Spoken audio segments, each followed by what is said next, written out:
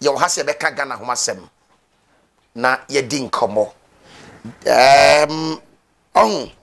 da bia me ba me ka se abibi man.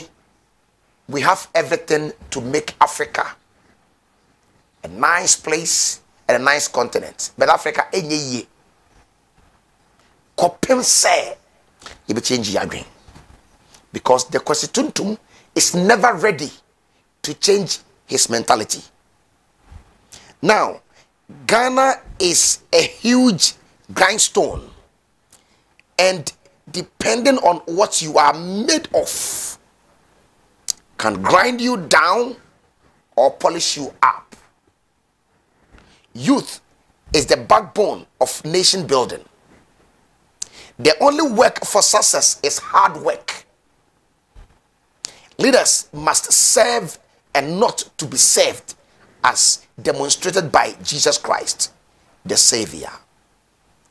We open be natural as a way. Ghana is a huge grindstone.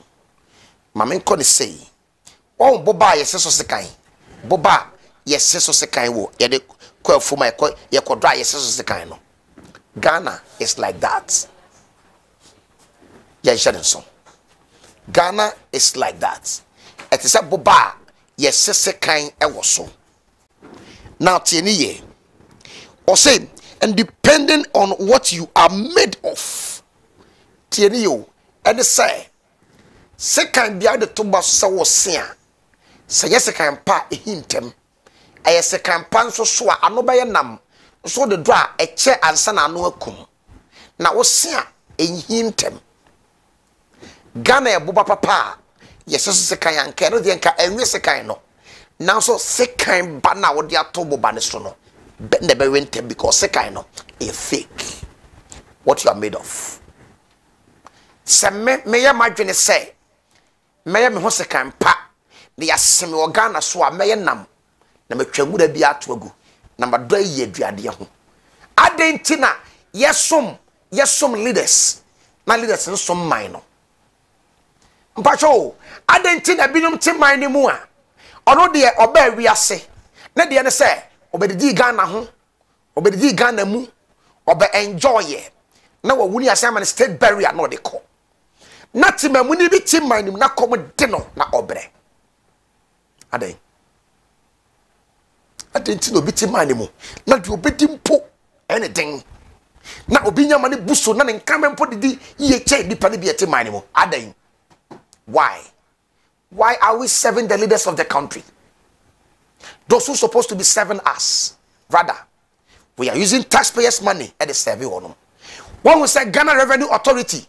Ombeka sika sika omo yisu de rent a dime 4 million Ghana cedis. We ma show ye bo minor bread soon. Ghana is a huge grindstone, depending on what you are made of. It can grind you down or polish you up. Are you ready to be grind down or polished up? Which of them? I want Ghana to polish me up so that I'll be a useful material for Mother Ghana. E mabunu ne oman no na chiri bremo na chiri kase ne backbone. Na se mabunu na ye mrade a Ghana wo hen. Where is the future of this country? And then jay kasa no pe bia na be kasa. Anye say ye dede keke, but we are talking sense. If you listen to what I'm saying and buy them, now we can make Ghana. Ghana.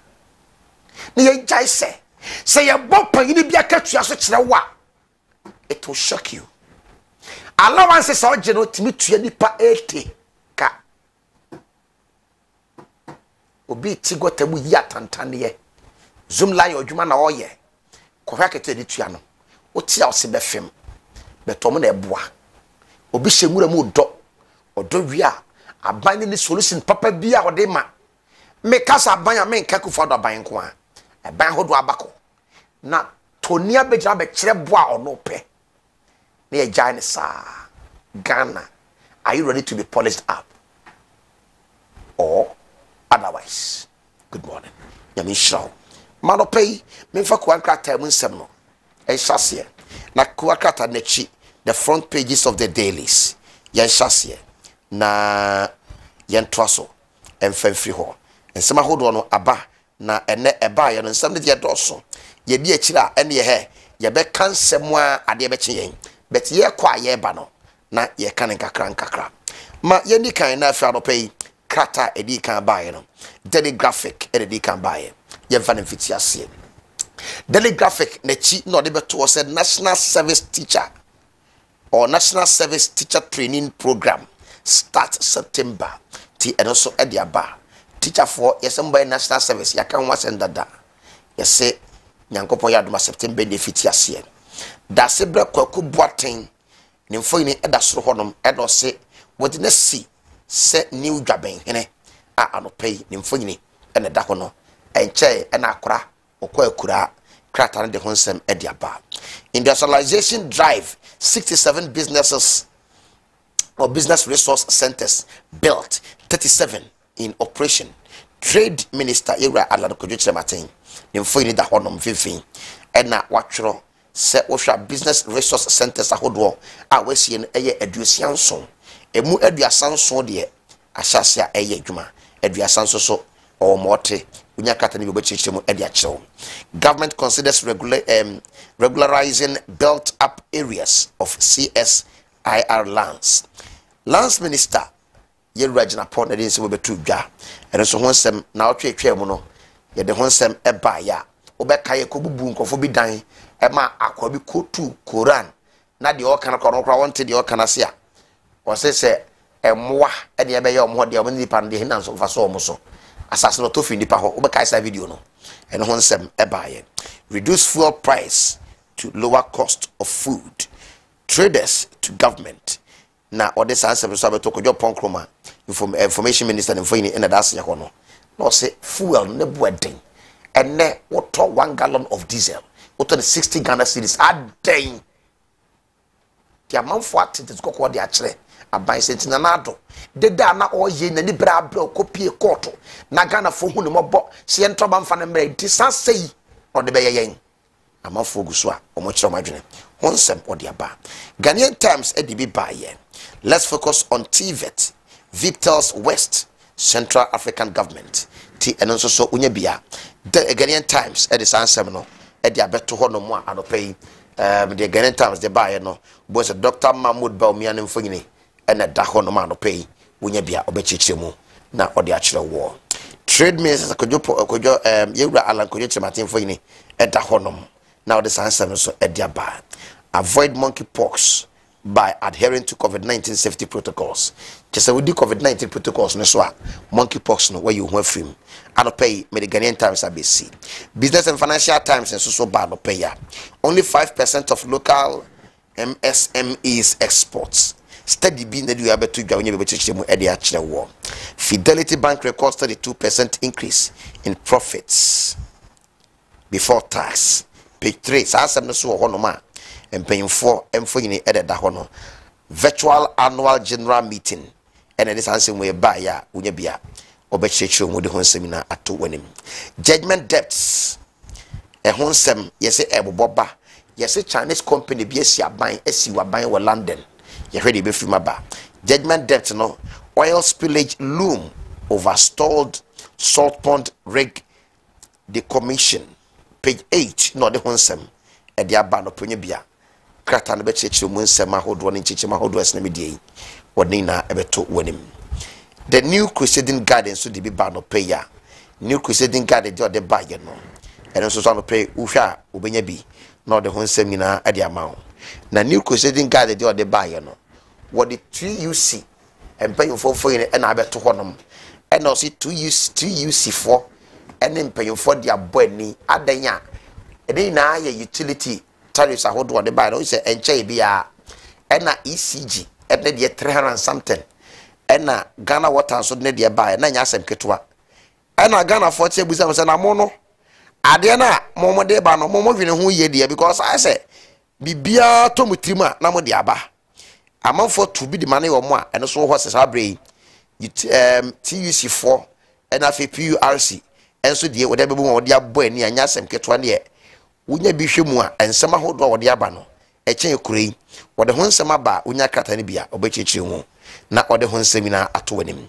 na wo hwe na eche wo do say I will create a vibrant party asabi na di we atudwa say chinchina etwan won to aba mfama no city training obetina agwam edi ama MPP amanyuko no ni na ye break the 8 crime power force bit ma break 8 no amount for so si peg say 8 de muntimi break ne ne na ma break ne china o de honsem edi abeto no say ma party ne ho ayedin.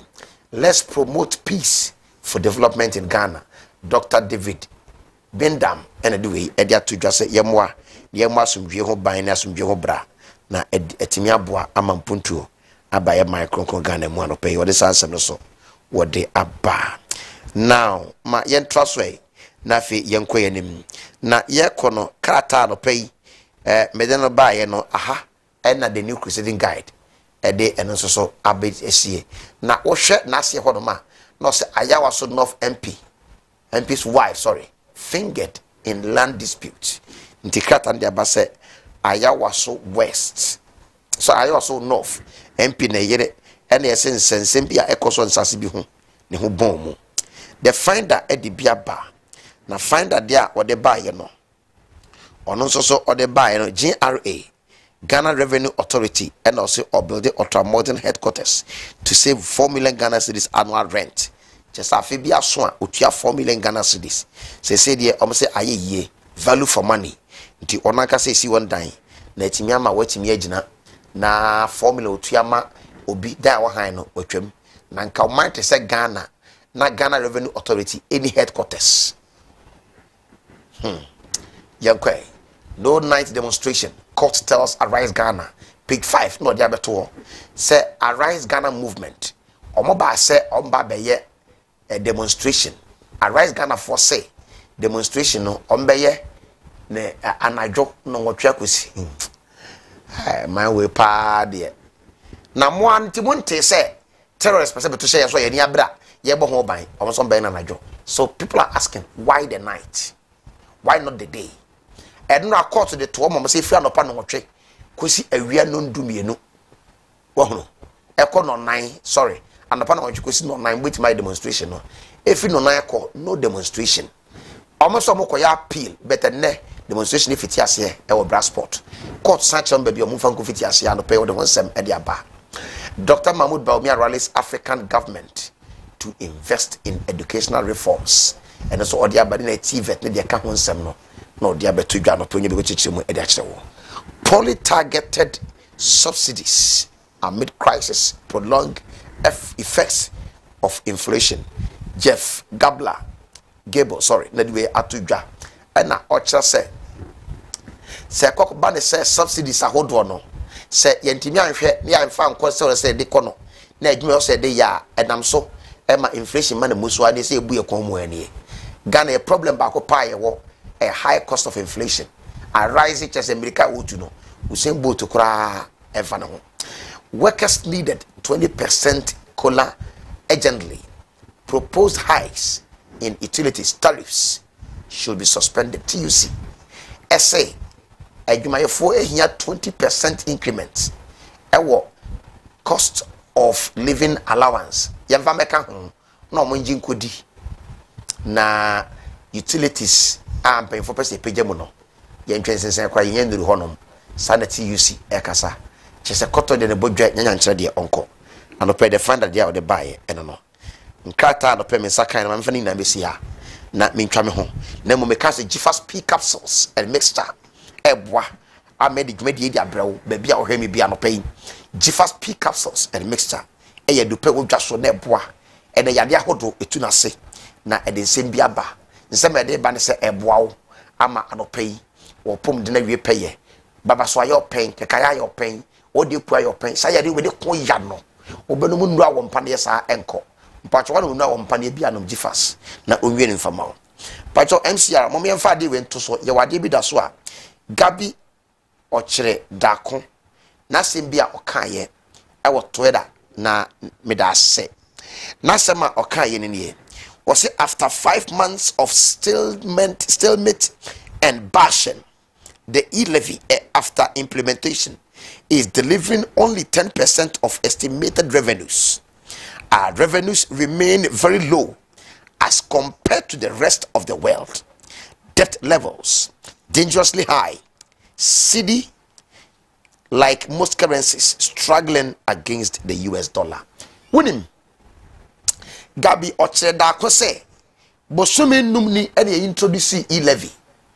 Say bosome num ne di twa ban no tete zikoko nti obeka ya May 1 June ne bosome mienu ne nti bosome num adi twa ba ban no January February March April and sana ebesi May mo from December ho a wasenke gituma yangentuma ede inchinua show ba ye no from the month of May 1 June ebe bosome mienu mu ni besi sabre sika na abane hwe kan senka be 6 billion Ghana cedis nke se abane satimika annually wose sika se ye hwa sika wose ko nyana bosome bia break down ba ye no abane timinya mu 10% nti 90% ahye amanfo ye very smart say obe send sika ma obi obeyi e de akọ so in a way no nanka abane hwe se ade a ye frɛ no e-cash betimi adoso e wo man nem yentie ne yo senke betuma electronic transaction akoso nanka sika no yenko twa sika yenko print currency emfa be shedi pansem ahye atete eni ho nanka e-cash no so ho yetimi asend sika wo ye phone so dia the business dwuma hodo business ahodo no among force assign come back to the normal currency sika no paper no the paper currency the hard copy. People are moving from the electronic to the hard copy because of e-levy. Because we send this car, you better nti on send the BM obekwa cash is scan out if in the wallet so not the kutuaka. Among for when we are saying also so the payment of e-levy. It's just say Ghanaians were not prepared to accept the e-levy. Abane tinasi efeli yakase we aka e-levy nya de bia ehu broso but abane ye lazy. Emma the minority, the NDC and the minority in parliament. I can say who do an enter side the Ghana for as if say 11 be kunipa. Abane ya so beche say yakasa abane ntie. Tisamba kaya kwesiam wa kwanta Rose Minister ebe ka say we twa but mu obi antimi ankwese no. Even Speaker of Parliament directed say on san reinstate the operations of toll booths was it da Ghana for ntua.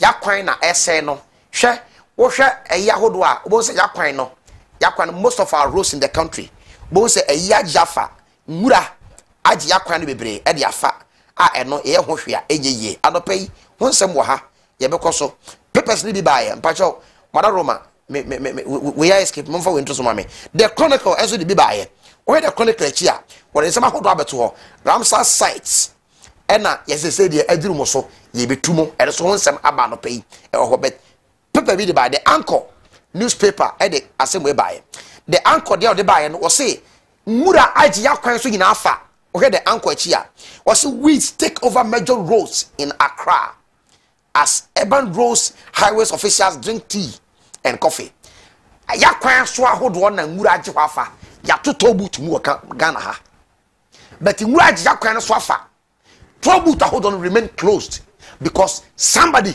has taken a decision when your minister to be a money so. That is the arrogance. That is the arrogance in the MPP government. And some of them portray the good governance and some of these people portray arrogance and pride in your party, and the party is quiet. Because Sam Makwata has taken the law into his own hands. Now you am passing e-levy no, but no, they came out to Tobu to mu. You can say cause financial loss to the state. Or be unsupported. People are quiet because or no ankasa na koma ha no ntino or no timid na or the ne peka your person oka. That is the country we live in. Enti hwe engura chia kwen sofa pavement ahodo de me fe flower beds no engura gi sofa senke toll levy no a nke be boa yen maintenance of our roads because sia nwa kwata ono de to me atum obi ani the question be bisa e don say no de aba no adopai ma yentra na fe yanko sama hodo de aba daily guide bi bae MPP kende omo election ho asem ye mfa nya hwe eno enya yen internal elections adopai yan fancy Jiffers P capsules and mixture. Ye kwaba, ye buy ye won komodi. Me say yan customer compound free ye na Ghana ye. Ghana, ye need excuse be we have no excuse to be poor as a country. Ghana has no excuse. Poor leadership, greediness, selfishness, any thievery, and I'm mind the problem. Ghana problem in no. See you chrono film, person coming a film, I can boy na free Ghana will be a better place to live. Near Nam Libya, near Boy Chukuye, Mali, Niger, Burkina Faso, Togo, Namonfo Kumye. We have everything to be rich and enjoy on our land. Good morning. My name is Reverend Govia Samway, and I'll be right back.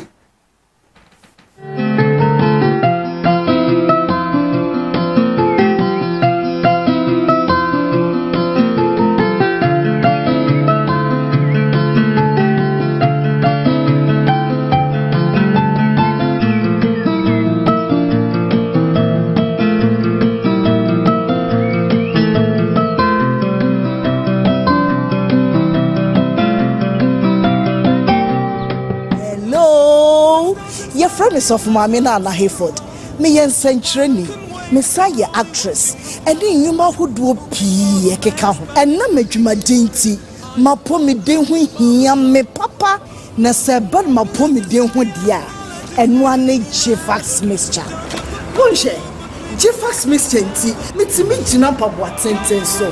Just say Jifax mama your best mu ankasa. Me nia be ma. Ebama wusu wa ye be mama pa. Senti ameji Jifax Mr. Tumpre kopeni say. Edro no hote ye di afa abefu nimdie kwanso. Eni fidie wonwosuom ena ye ne friendship kroje. Ye no nti ma ye resadie. Enu wane Jifax mixture. Na momitie enye ma penfo oba a oma akwala nofo ana akwala onyenya emfie dumienu. FDA ahwehwe sa edwadie nkrato yi mu agye atum se eye. Jifax mixture. Pa.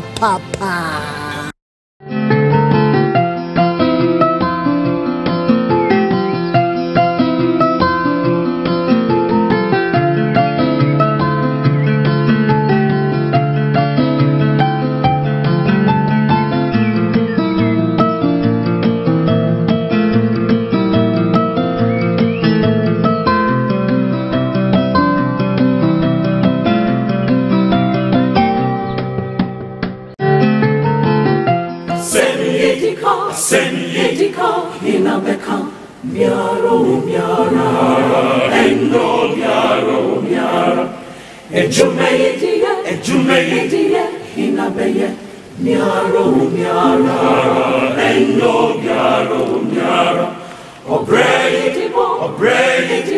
inabebo miaro endo miaro asemi besini femo miaro asemi besini miaro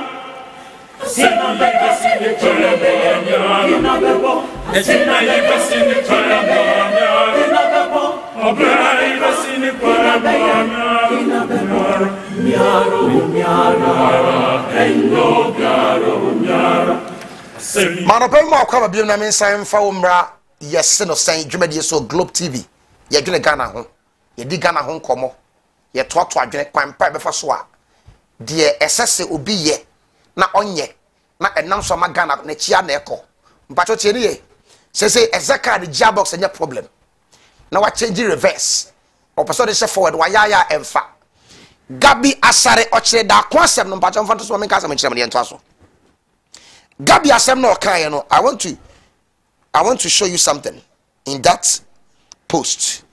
Now so we Gabi asem na okan no a also, after 5 months of stalemate and bashing, the e-levy after implementation is delivering only 10% of estimated revenues.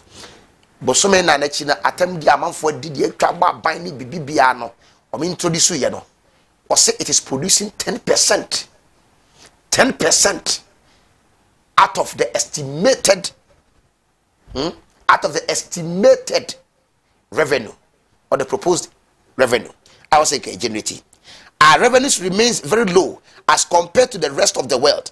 Sasa sika aban nya no revenue no ye to ahodo a ekwa aban ho no ɛda fam yɛde nkan aka sɛ GRA mama ni nkɔ hɔ na yɛmfa digitalization nkɔ GRA more na rot still ɛwɔ hɔ the issue of ghost names aban twɛ sika to gu kwa the issue of ghost names ɛwɔ hɔ ɛno abɛka ya nkata ne bi de by said 27 teachers from the northeast part of the country Ghana Education Service are sacking on them because education service no way that powerful when to be anhwa anya adwuma yie nti ama nkrofo ne te hɔ sebi mpadu asa sebi obietima forgery receipt obietima forgery signatures of the Director General of Ghana Education Service and letterhead am obi fake appointment letter maneko pachifato so mame na menka asa mchiro now it is still aban kaka na baba yesem no because what you know me say because what you know the little that comes into the coffers of the government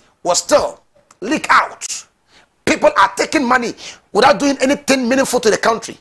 Na Ghana Education Service to me try ha nipa bone for to me forging krata the fan call for mum ko shame krata mu shame on you. My be aso anka Director General ko resign the dada. Ye go any me. Was see revenue no e sha. What the try my be no de ho a I was say sha because we are lazy and wicked. Now, was Sandy Bar say was it the debt levels dangerously high? Yaka ya dino ehu obeka ya ye starting 2022 ena me busa odwumadi yeso se wodwene ho se Ghana eduru mpempenso a president ko for time Ghana duru ya something we call epic Ghana call epic no asia ko duru ho biem ana binum ka se ane binum ka se dabi ene gabi o kire dako ese yaka no mena na eme ne yen e wo soro dodo.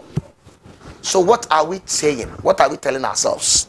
Say yaka ne wo soro dodo dia na who kosam a question back on pay bisa se kan mena na eme ne Ghana enya aban we nko beta ba atwam nyina ye bi sa na tie o se yaka no eme ne yen o san be kan say like most currencies if you compare the performance of the cedi to the dollar yede no a struggle mpacho tie ne ye last time me kan ha say cedi ne kurase ni the reason why Ghana cedi e kurase ni say oman bia no say we export eswa from the import our problem Ghana your problem ne say ye more import than export to the point here cry jene garlic ginger fence and toast mama nkomra me pese me di nkomo bi na me ne the NAPCO Trainees Association for edi nkomo omo se aban de omo ka bosome nwotwe ni aban ni ntua na aban na so eden e cha ade bi nwoma na kwa omo de be fa so no aban pese o start ade bi e fa you start na wo de e ka bosome nwotwe what me kwa start you start no problem mama nkwa homa ne so na aropei me ne NAPCO for ni nkodi nkomo na nsema hodo omo woka no ombeka me na tibi na yabusa ho Dennis Opoku Katachie national president NAPTAG Dennis otemen kan pay match Dennis hello good morning hello yeah Dennis obodo munya aboto ne de nyakra na we adwuma na boso me nwotwe ntua akai obede na aboto ma yiye asemo minia aban de mo ka boso me nwotwe e ba ne say minia ma menchia wotie fo no hwe fo education so na play na minya na kofo ina na nka enchaso the president of the Republic of Ghana the vice president of the Republic of Ghana and the Danko Akufo-Addo and Dr. Mahmoud Bawumia respectively and you see you Dr. Ibrahim Anyas regional monitors, regional coordinators, and district coordinators. The chair of Munyana Passion. So, Minya, Sabi in Prediasa, Mama Yen Kanokre. Now, the attorney said, I buy you that our day by personally, me who say a laudable idea. And if we should develop countries, you know, a corner, I bet say you better go your home to.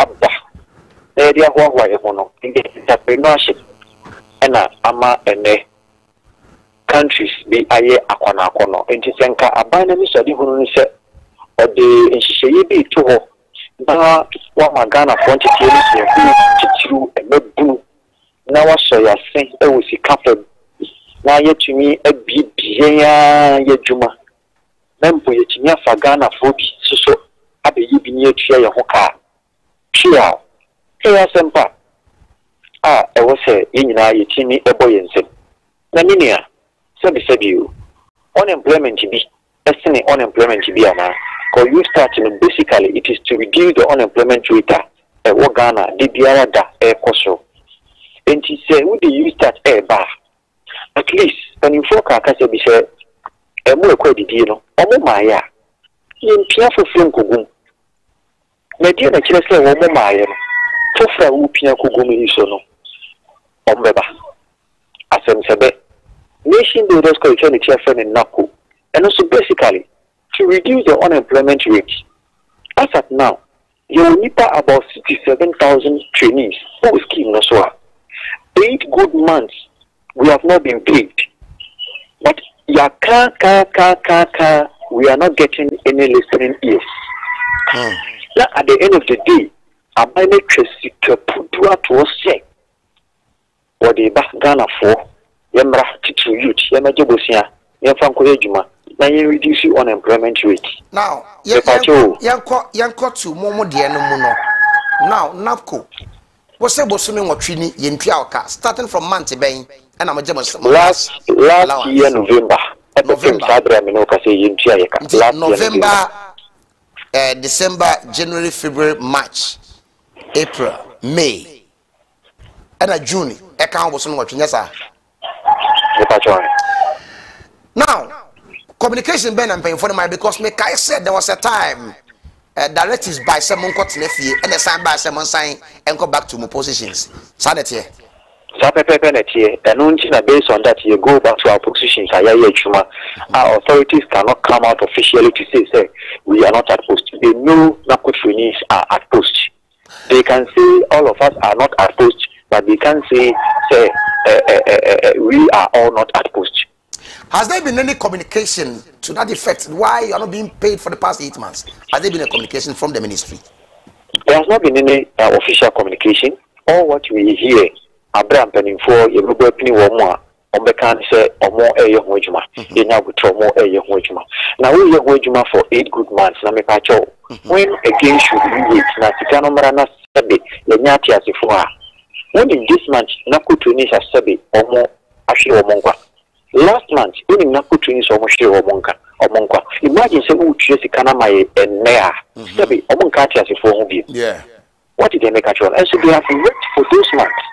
So is this government, sorry to use that word, so heartless to see 67,000 graduates being not paid for 8 good months, and you are making processes and procedures say, oh, the lunch you start, which has the same, basically, your friend is the reason why you establish Nation Builders Corps. It's everywhere, they are everywhere, they are there. And you know, to answer that, because, canopy, no, then it's a year now, now, it didn't make us the current situation. I'm not saying talking about the overall situation of NACO, but the current situation of NACO should determine that you start initiative the government wants to bring. And if the government wants people to believe, especially with the youth, so Busiano Kwayaba or the Bemaye, say Ampanima Waka about you starting Obeya. We are watching the government from this from this NACO current situation. Yeah, you're going to say, Sir Kobani say, a buy no, the you start, no, be fitted NAPCO trainees in the song. Now, when Tria Musikana, would you be okay with that decision? We are not going to be okay, and we will never forgive the government if that should happen. And what I have said, it entails a lot. Why? Because, you see, despite challenges, in what you are saying, you see, I won in a year, Juma, knew how many years. What you will catch your that road, Juma was a master, Sonia Manako. The Bachoka Samedasi, I didn't hear. Oh, I'm power for so many years. Internet also means some near Manqua, my day. Mati. It's a total disappointment. You can't base on say on the cover Napunibaye and what you 3 years and and Wamea year 8 years. Now see and go to 8 years now year every 3 years then we calculate. This is very unfair. You see Ukraine war. You see back you friend is COVID-19 and happening we are here. You want to say Ghana I can't make Ukraine war. Any your friend say COVID-19 no Bama na perform kwana I didn't need this because not for one a teacher for what is all the omuka what is all the nurses for what is all the doctors for what is all the local government for why naku one more salary you pay them na ye allowance na allowance and salary based on what's up in case you do. That robbing Peter to pay for attitude, we are not happy about it. Okay. And we have given the government an ample time, 8 good months. Now what take us if you get the issue? Nanka, your friend say, 8 months when Chiamoka, Mobeti was make up a second group, and I make be a Jumafu Furubia, equivalent to the same broadcasting. How will you feel? Won't you 8 months, one of us says there could change video say, who see another GlobeTV. How will you workers who are not paid for 8 good months, how will you feel when you hear that news? Why don't you say I'm for setting up for more can who be na buying saying second term and no clampono I nyembre. Monum who say we a massive campaign Emma Nana Kufado abai. Yeah. I'm all kind of Kenyan. So, I am the petitioner for permanent employment for NAPCO trainees. And you draw me and I'm saying the petitioner come on another say contract and then it's 3 years. And that woman, now we can't go back to the streets. Me and protect your petition.